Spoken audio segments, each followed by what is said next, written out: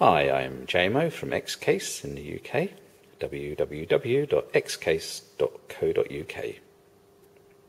So today I wanted to show you a little ITX rack mount chassis that we do. The model number is D118-E3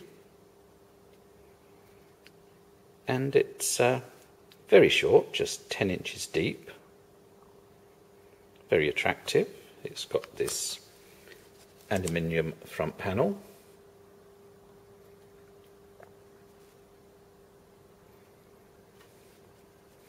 it's very strong and sturdy, but it's got some advantages over the other standard 1U rack mount chassis available. So from the front you can see it's got this one-piece aluminium front panel. Now when looking straight on you can't tell, but these are in fact a grille. Let's see if I can show you.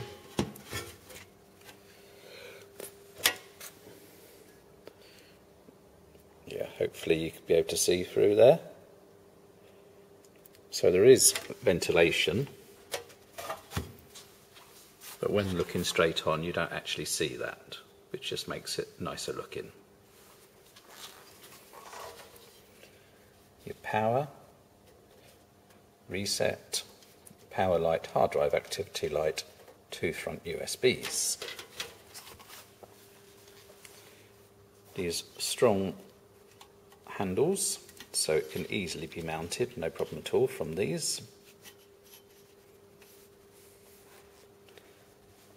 And it's made for a slim 1U power supply, mainly the Seasonic 250 SU.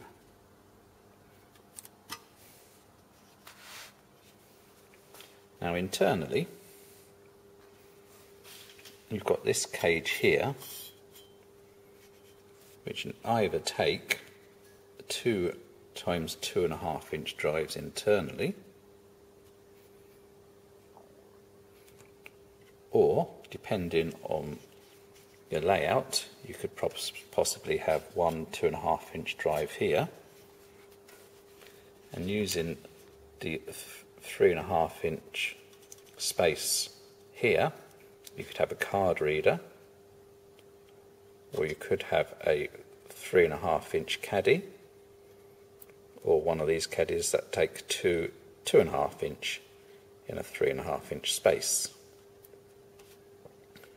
Now you can actually move this, if wished, to the rear. You can turn the thing round, so your caddy would be at the back of the chassis. So that would be if you didn't want the caddy to be exposed at the front. And then you take this blanking plate here and put it at the front. So, other things to mention. You've got space here for 2 40mm fans. There's an option on our website to add them. I think they're only about £2 each. And they're nice and quiet.